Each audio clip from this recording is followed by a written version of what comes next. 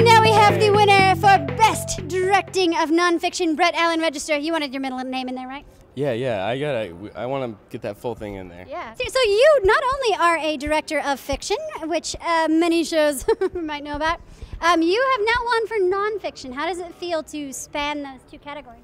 I did a bunch of fictional shows and nobody gave me an award, so I was like, nonfiction. Dude, don't tell me this is going to be like the new thing for you.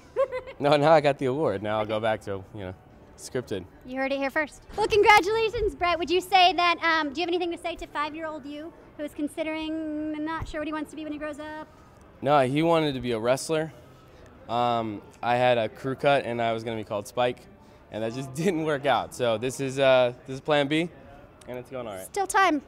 Still time. Yeah, I mean, next web series.